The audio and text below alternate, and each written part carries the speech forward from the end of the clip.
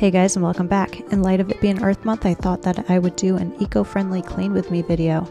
My kitchen has been neglected, as you can see, and I'm a little embarrassed to show it, but I'm just trying to keep it real. Our work schedules have kept us very busy lately, so we haven't been able to keep up on our chores. So I figured I would give it a much needed deep clean from top to bottom.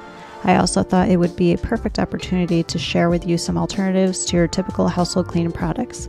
I wanted to do a video with kind of a chill vibe, so I'm not going to keep talking. I'll just shut up and let you watch and listen to the music.